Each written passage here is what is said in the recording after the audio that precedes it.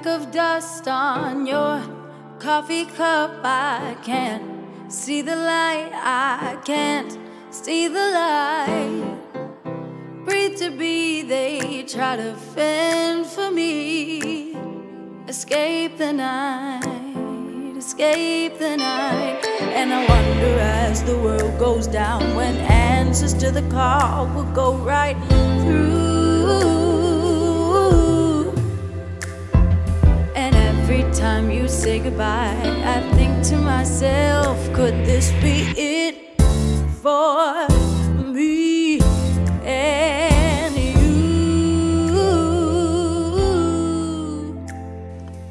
On this Easter Sunday, we gather in celebration of a cornerstone of faith and a beacon of hope for Christians around the world.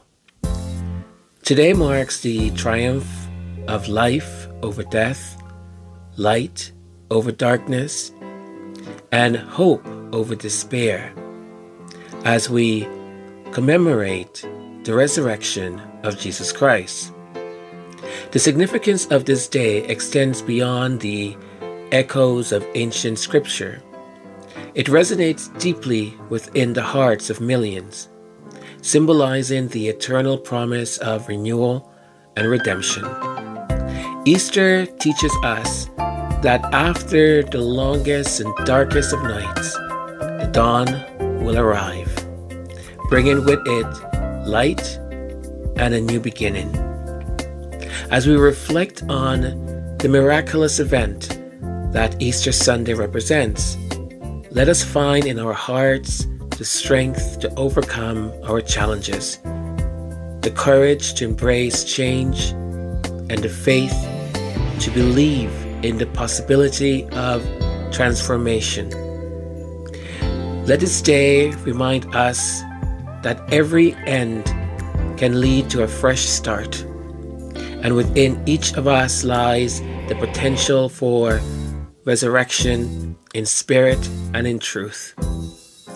May this Easter fill your life with peace, joy, and the warmth of love from those who matter most.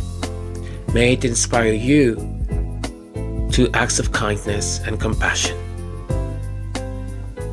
This is Majesty Sussex Report, and I'm Antonio. It for me and you. So why should I be bothered? I'll try to keep my promise, but you make it too easy to love me, love me.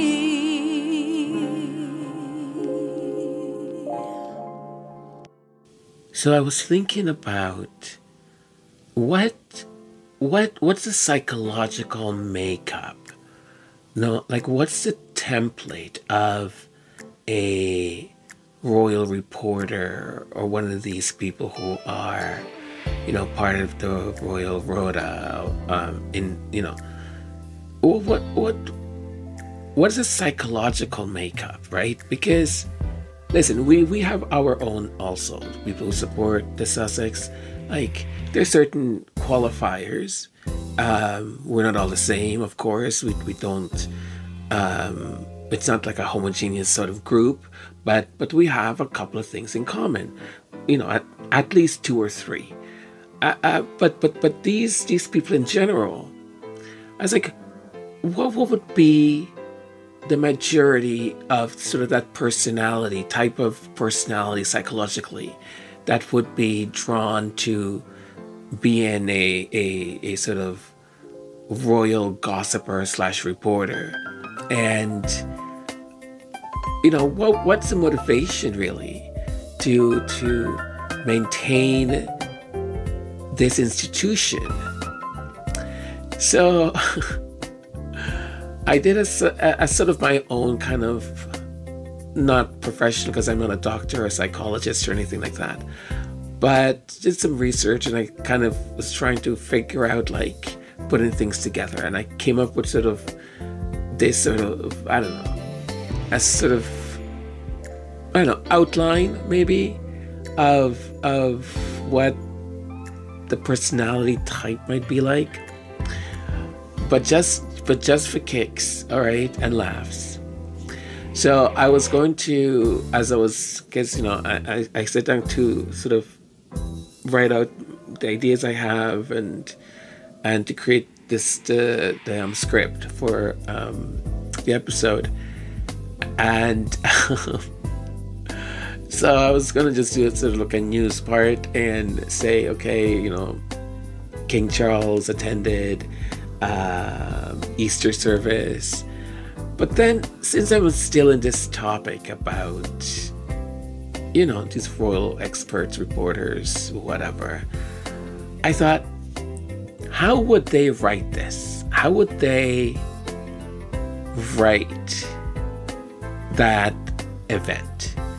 So, all right, ready? So,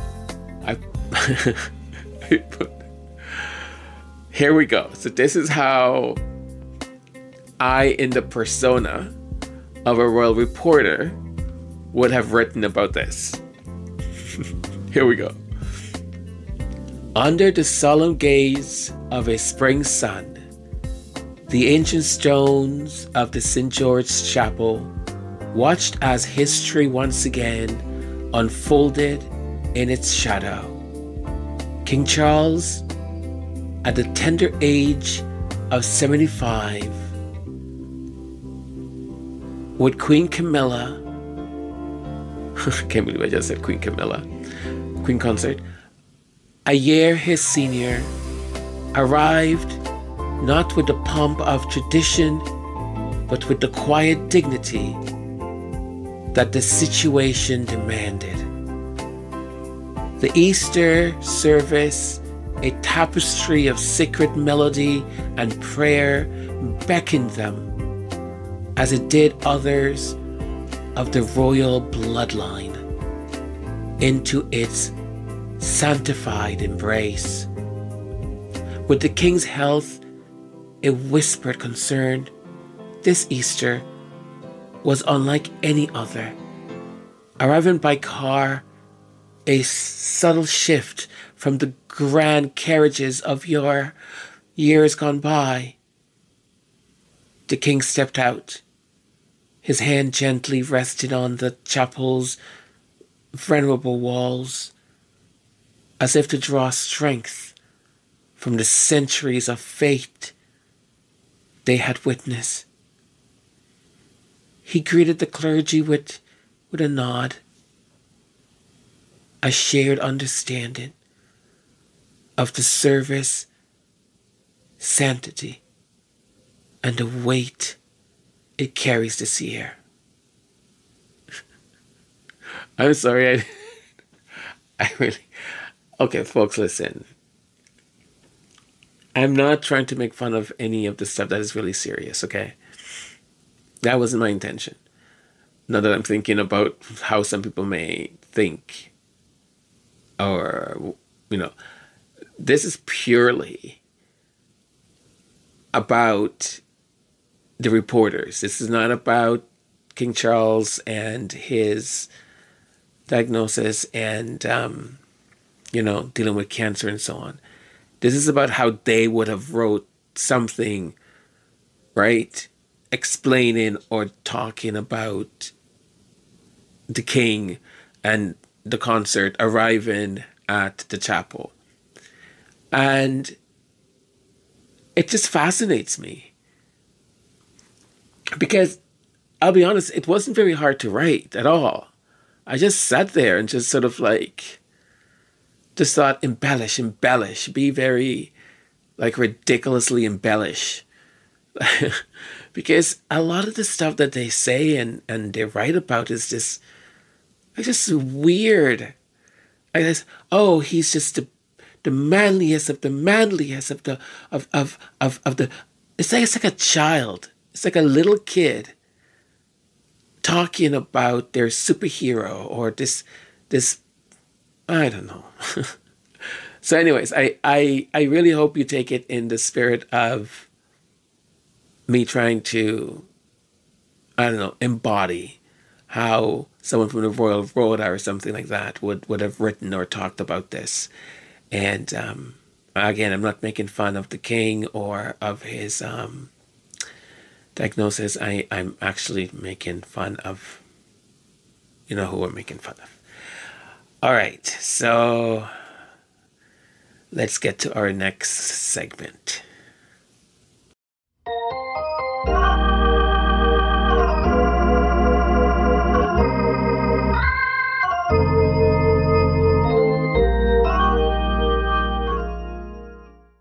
All right, great. So let me just do a quick disclaimer. The following is not a professional analysis at all. I'm not an expert in any of this. I am not a psychologist. I'm not a therapist.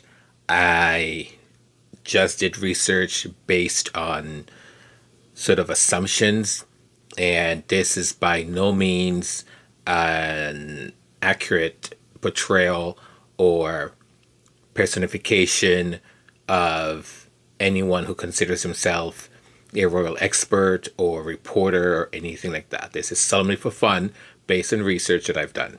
Okay. So the psychology makeup of a royal expert or reporter has a few of these in their, we would say, profile or persona. Cognitive bias, confirmation bias. This person may selectively seek out, interpret, and recall information in a way that confirms their pre-existing beliefs and attitudes towards the monarchy. In-group bias. A strong identification with the in-group, in this case, royalist or monarchy supporters, may lead to an automatic defense of the group and its members while viewing outsiders skeptically. Personality traits. Authoritarianism. They might exhibit high levels of conformity to traditional societal structures like the monarchy and show defense to authority, which aligns with their uncritical defense of royal figures. So they want authoritarianism, right? They like to have that power, whereas, you know, the monarchy and a king, if they had their way, you know, it wouldn't be a constitutional monarchy. It would be like the king rules and whatever the king says, that's what goes, or the queen, right? Narcissism, not surprised with that one at all. Their defense of the monarchy could partly be fueled by a desire for status and admiration within their social or professional circles, where loyalty to the monarch is highly valued. Do you see like another profile of another certain type of people that is very similar to this? Think about it. All right, think about it. Agreeableness. Agreeableness is low. They may display lower level of agreeableness as indicated by a readiness to engage in confrontational behavior when defending their beliefs about the monarchy. Motivational factors. Need for cognitive closure. This individual might have a strong desire for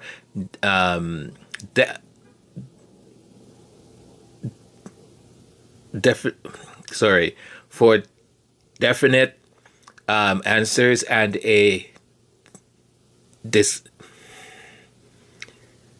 discomfort with ambiguity, which aligns with a tendency to adapt strong, unwavering viewpoints. Social identity.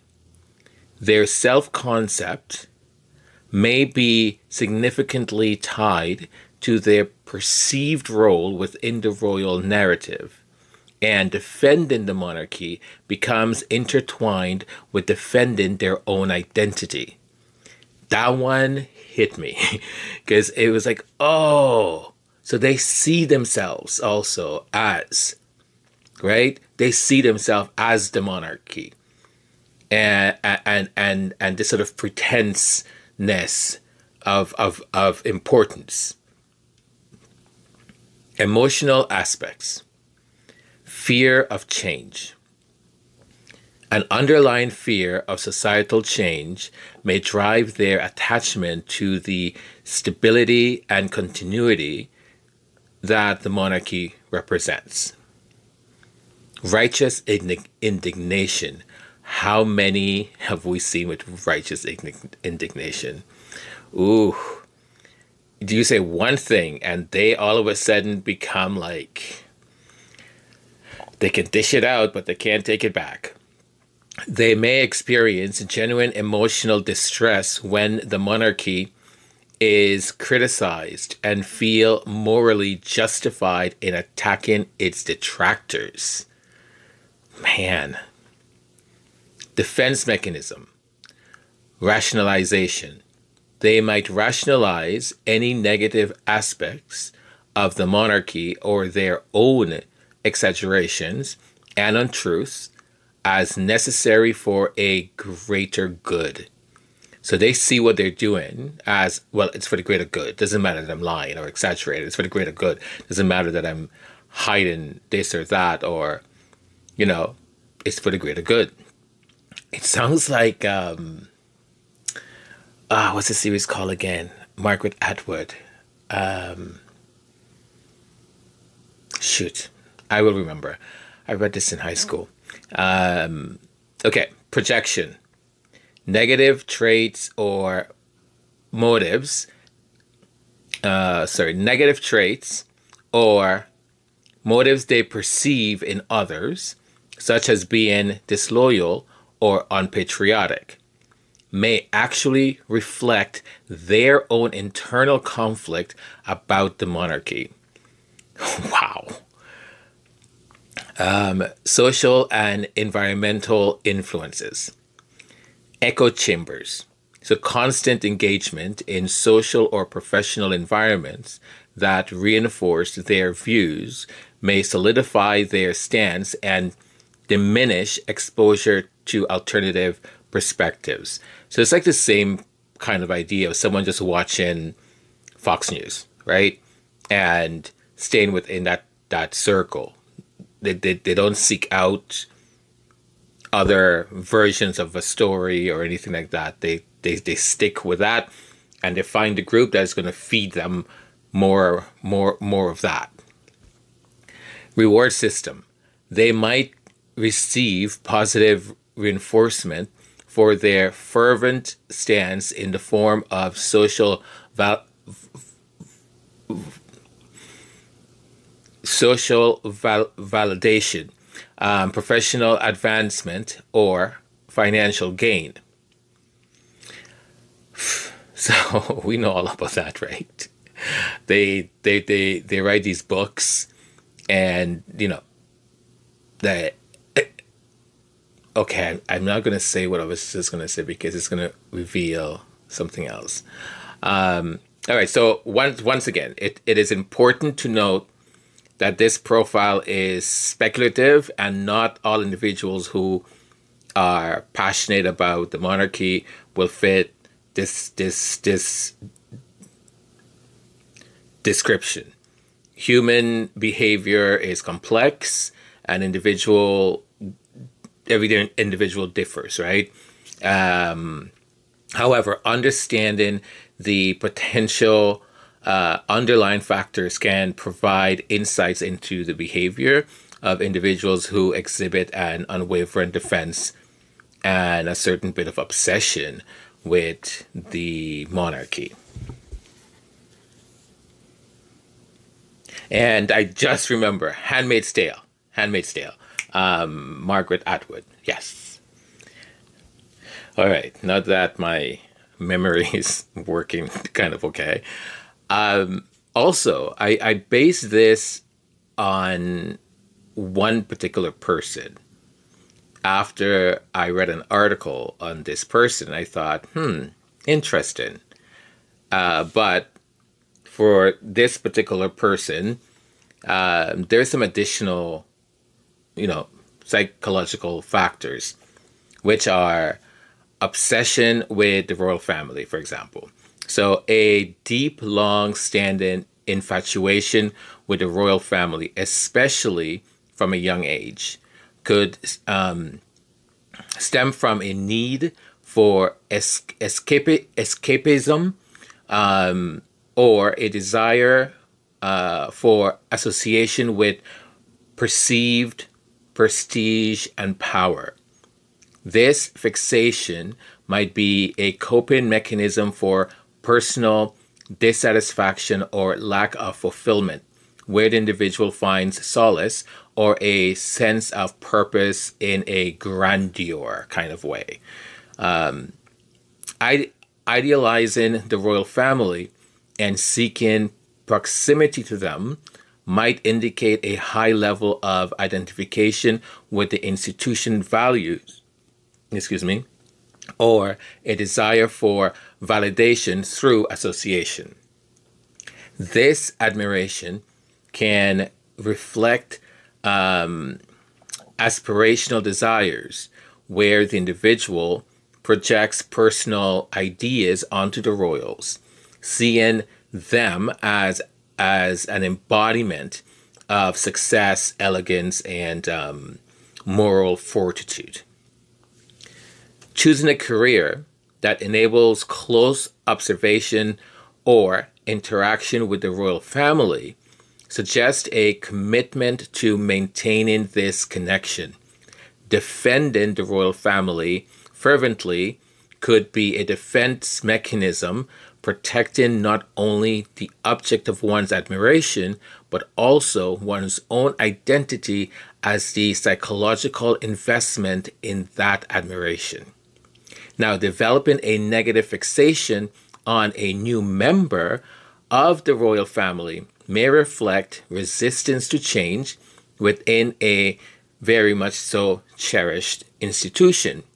This behavior can also stem from in-group versus out-group dynamics, where the individual perceives the new member as an outsider, disrupting the status quo. Psychologically, this might indicate difficulty adapting to change or a rigid attachment to idealized versions of people and institutions. The the selective targeting of negative attention towards a new royal family member, while painting others in a positive light, might also demonstrate cognitive bias, such as confirmation bias, where the individual seeks information that confirms pre-existing beliefs and ignores contradictory evidence. This behavior can be exacerbated by groupthink if the individual is part of a larger community or a media circle and they share their similar views. So that's the profile. And now, do you want to know who I based this on? Do you really want to know? Do you really, really, really want to know? Do you really, really want to know? All right. Now, remember, this is based on an interview that I've read, and I will have part of that interview read out. How about I do this? How about I get the interview read out? Not all of the interview, just part of it read out, and you'll immediately know who it is. So here it is. I love Camilla, but don't get me started on Meghan. As a little Jewish girl from the East End, Angela Levin stood outside Buckingham Palace in the hope that the then Queen would invite her in for tea. That particular dream never transpired, But her fascination with the Windsors eventually delivered something far more remarkable. She became their biographer and, over her long career, has spent hours upon hours with members of the world's most famous family. That intimacy, she spent 15 months in discussions with Prince Harry for her biography Harry, Conversations with the Prince, published in 2018, combined with Levin's willingness to express strident views on royal relationships, has also placed her firmly in the media spotlight. Levin's criticism of Meghan Markle, a woman she says is not easily pleased, has made her a target for the Duchess's social media supporters, a group she calls the Sussex Squad. It's been hideous, she says of her experience with the group, which, it should be said, is not the responsibility of Markle herself. I've been told, why don't I kill myself? You're not a journalist, you're just a liar. Anyone who dares criticize Meghan will find that they have a lot of people trying to get them down. People on social media were very angry with me about something, and 2 people said that they'd discovered that I was in touch regularly with very right-wing people and that my friends were mainly Nazis. To tell a Jewish person that is absolute nonsense and wrong. Most recently, Levin has made clear her views on Meghan joining her husband in Germany this month for the Invictus Games, the sporting event Harry launched for wounded military personnel and veterans in 2014. This evening, our sort of evening, and he shuts up. She's got the mic. Everybody heard that she did her own makeup. Oh my goodness! So she's just like an ordinary person now. Is that what that was all about? And she's saying she. Okay, enough of that. So, what do you folks think? Does this person fit the profile? I mean, when I read the article, it's fascinating to me. This fascination of meeting the Queen since she was very young, a little girl, and fascination with the royals and being part of all of that.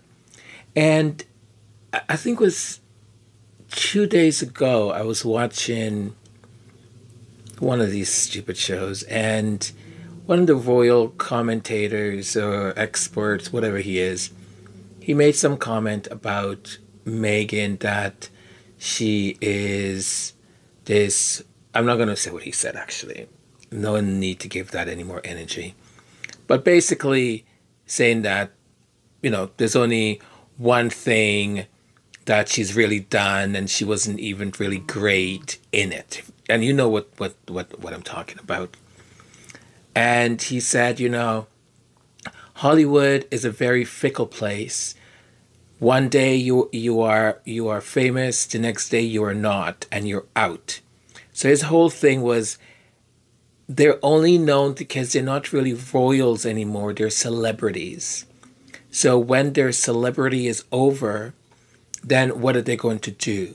Because they have no other skills, they have nothing. And he was just going on about feeling sorry also for Harry. And I started laughing a little bit because I kept thinking, listen, you son of a... your entire life, okay?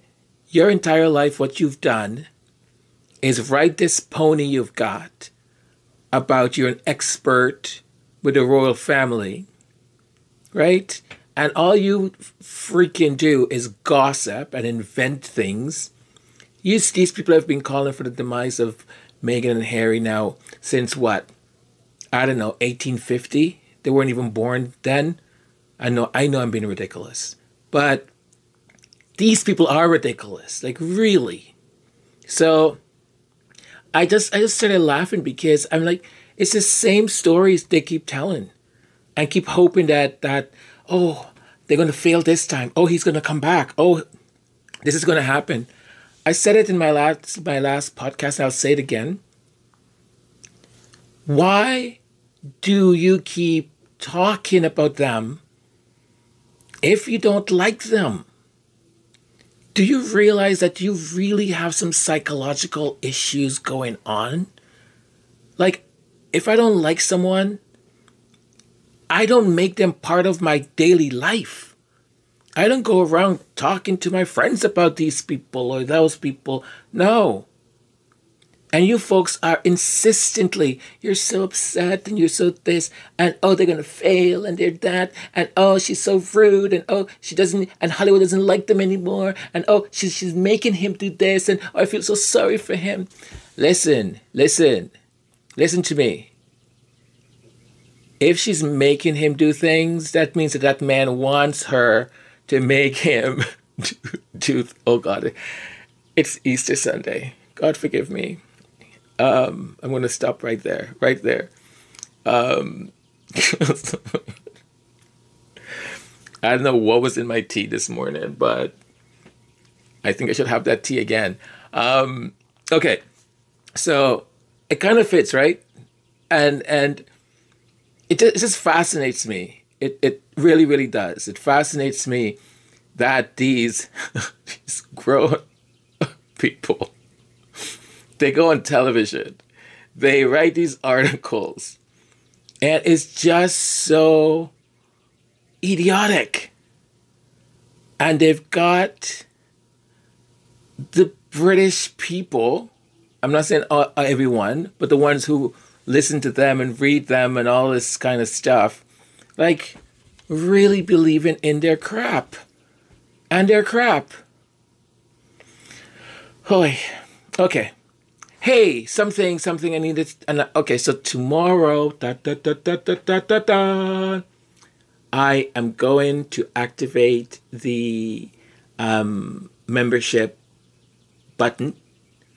I've been kind of hesitant to do it. I've been able to do it like a while ago. I feel kind of weird doing it, but I need to get over my own crap. And tomorrow I'm going to activate it. I want to give you a little bit. I redid the intro, so I want to show you a little bit. It's just a teaser of what the intro is going to look like as of tomorrow.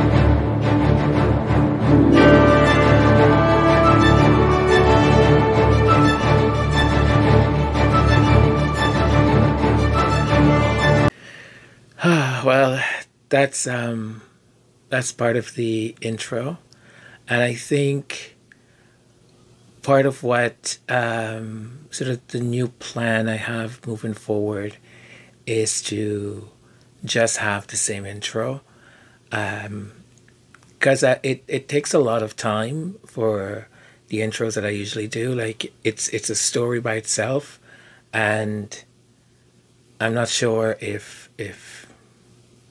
people like it, don't like it, and so I'll still try and do stuff like that, but maybe I'll do it as a short, and yeah, okay. You will see the entire thing tomorrow, and I think I'm gonna end it here. I was planning to do one other thing, but I think this is enough time. Also, a lot of you folks don't listen to the entire thing. A lot of you drop off, which is either absolutely boring or you're not interested in some of the things I talk about. But that's okay. That's okay. It's your time, and I appreciate you at least hanging out here. I want to wish you all a very happy Easter. And for those who celebrate Easter, and I think even for those that don't, every holy book has lessons that they teach us that have one commonality, I think, and that is the way we treat each other, the way we behave with each other, that kindness is important, the way we uplift one another. one of those things that maybe I'm just an alien or something that I'll never understand. It's how we are guided by these leaders that are just embedded in their DNA is conflict and wars and separation, and how so many of us are easily convinced that if you don't look like me, then you're evil or you're bad, or all the stereotypes that I've heard of you are true. We are one people, you know.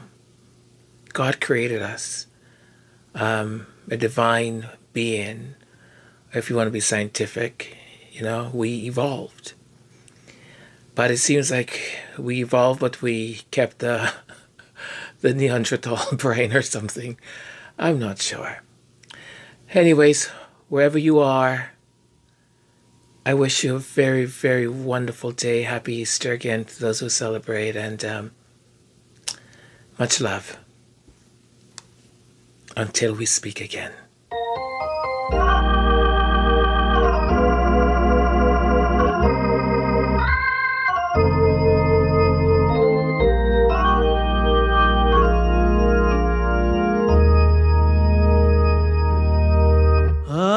Amazing grace, how sweet the sound that saved